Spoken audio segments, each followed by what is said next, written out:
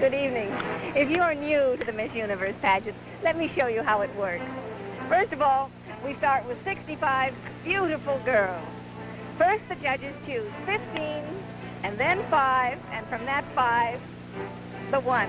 And the big question is, which one will it be? They're all so lovely. And if you'd like to see how good a judge of beauty you are, start now by jotting down the names of the 15 girls you like best in the International Parade. When we hear the judges' selections, then I'll put them right here on the board so that you can compare their choices and yours. Now here's a good, safe hint for you. Put down the names of the girls that you remember particularly as having a graceful walk and carriage, a warm smile, and a general poise. The judges are looking for those qualities. Picking the winners really isn't as easy as it looks, though. I have to confess that last year, after studying them for a week, I picked only 9, but I guess that's about average. 11 is good, and anywhere from 13 on up is excellent. So right now, it's good luck to the contestants, and good luck to you and me. You know, some children don't think that toothbrushing is important, but mothers who use Gleam know differently. Watch.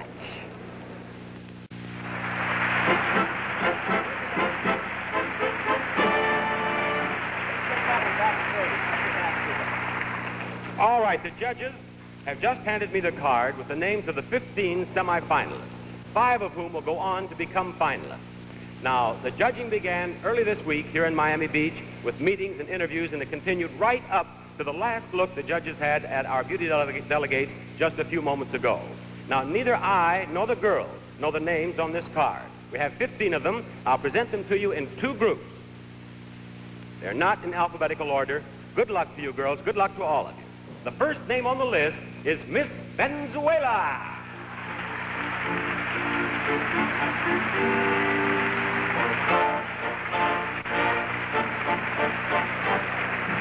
Number 2 is Miss USA.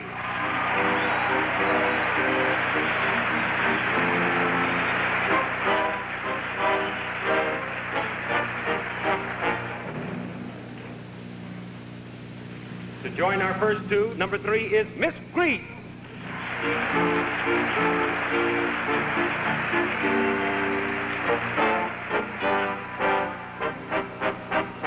Our next semifinalist is Miss Yugoslavia.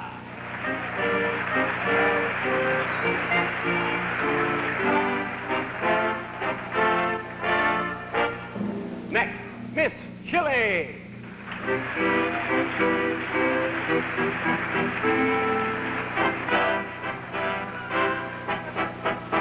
Number 6 is Miss Israel.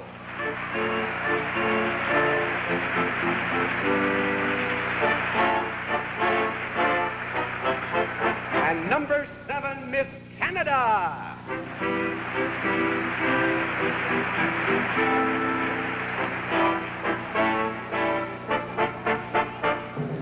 Congratulations, girls.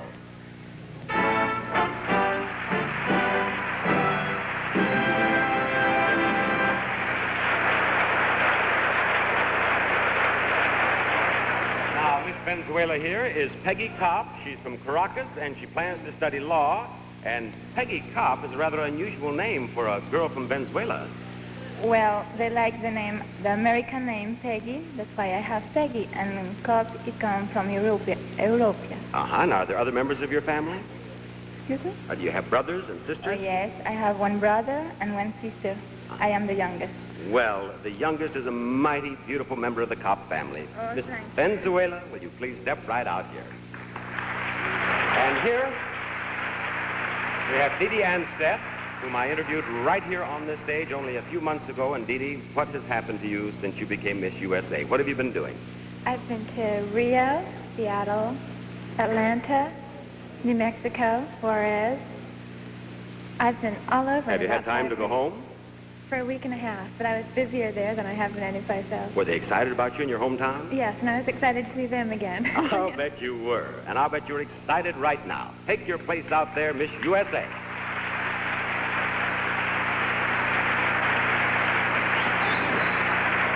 Now, Now, Miss Greece is Miranda Zafiropoulou, from Athens, yes. and your first trip to the United States. Yes. And how do you like American food? Oh, I like very much. It's very delicious. What is something that you particularly enjoy? Beef with sauce with mushrooms. Beef with mushrooms. You have such a nice voice. Let me hear you say, Bob, I want you to come over to my house for beef with mushrooms in candlelight, in a romantic voice. Let me hear. Romantic? Yes. In Greek. Yes. Bob. All right? Yes. Θέλει να έρθει σπίτι μου για ένα γεύμα με ψητό και μανιτάρια. I'll be there. I'll be there. I don't even like mushrooms.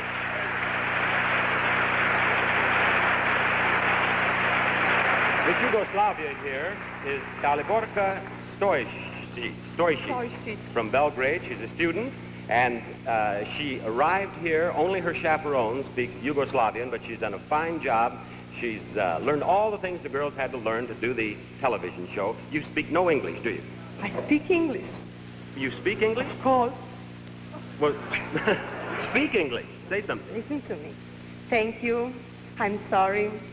I'm very happy to represent my country. I live in Belgrade, and etc., etc. That child has learned English right here in Miami Beach. There you go. Now, Miss Chile here is Danai Sala, and she's in Santiago, and she speaks no English, but I've been studying Spanish, and we've been talking. We'll try to do an interview here now that you will understand.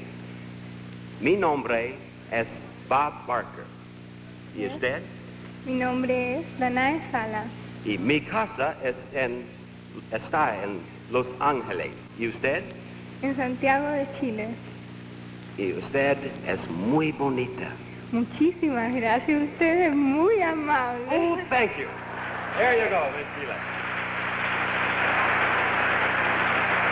All right, now, Miss Israel is Miriam Friedman. She's from Tel Aviv, and how do you like Miami Beach? I like Miami Beach very much because it seems like my country. Everything is green.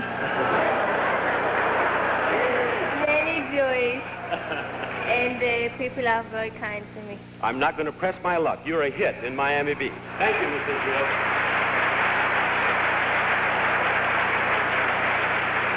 This is Nancy Wilson here from Canada. Nancy's from a large family. How many are there in your family, Nancy? There's 5 children. Uh-huh. What are some of the advantages and disadvantages of large families? Oh, I think there's more advantages, really. You learn to get along with people. There's disadvantages, too. What's the disadvantage?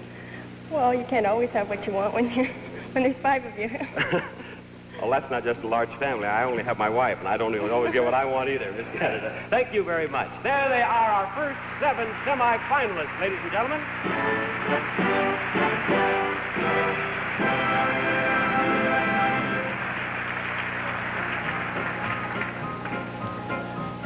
Well, there they are. The first group of 7. I had a hunch that Miss Venezuela, when Miss USA would be among them. And of course, I really think they're outstanding beauties. And Miss Greece was a cinch, in my opinion. I have 5 so far. That's not bad, really. But if you're at all like I am, you probably favor a girl because you like her home country or because she looks like someone you know, or you like her name. But those judges have to be much more objective. In the meetings that take place during the week, the girls are interviewed and all personally by all the judges. And I'd say that poise and personality are just as important as a pretty face. So keep that in mind when we get down to picking the 5 finalists. Now, you want your kitchen floor to win a beauty contest? Here's a word from New Heavy Duty Top Job.